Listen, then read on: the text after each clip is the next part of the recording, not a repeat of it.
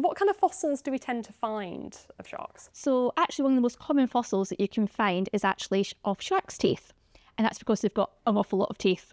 So over the course of a lifetime, a shark can produce between 20,000 and 40,000 teeth. So what we've got here is about 30,000 shark's teeth.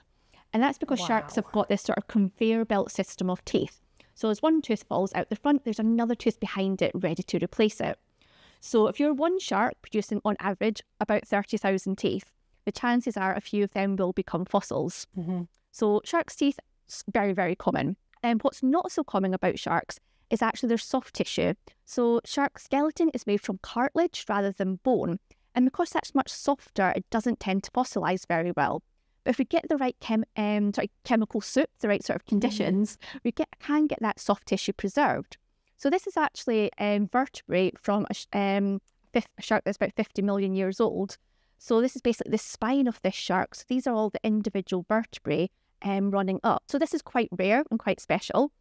In other parts about sharks, so we can find their dermal denticles, so basically their scales, the skin from the shark. And also we can find even fossilised poo, coprolites. So coprolites, to give it the proper name. And coprolites I find are really fascinating because this is from a 50 million year old shark. But what's really cool about them is that we can often look inside them and we can actually find scales and bones and even little teeth. So we can work out what these ancient sharks were feeding on 50 million years ago.